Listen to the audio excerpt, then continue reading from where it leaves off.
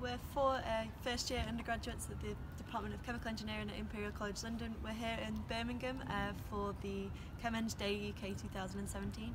We've enjoyed going to talks, seeing posters and talking to lots of academics and people in industry of all different backgrounds, so really enjoyed it. So we've seen lots of amazing talks, and I have to say there's so many, it's hard to decide which one's the best really. But I'm really enjoying the ones about materials and membranes, and I wish I could see more of them. Yeah, I've just been to a poster, and I talked to someone about fibers on water treatment and how he did like a dual layer between metals and ceramics. So the research that's presented here is really exciting and really new, and I look forward to coming to it again next year.